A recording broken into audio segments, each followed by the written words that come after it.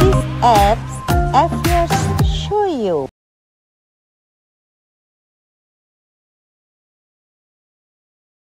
unblock text messages on iPhone.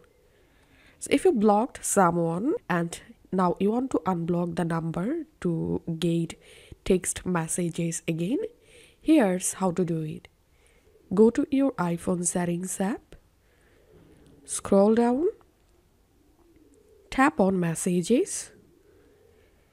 Here scroll down, tap on blocked contacts, and here you will find all of your text messages block list.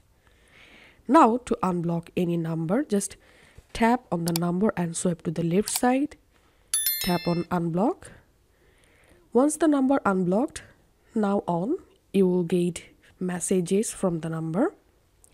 So this is how we can do it. If this video helped you out, please leave a like and leave a comment down below. Thank you for watching.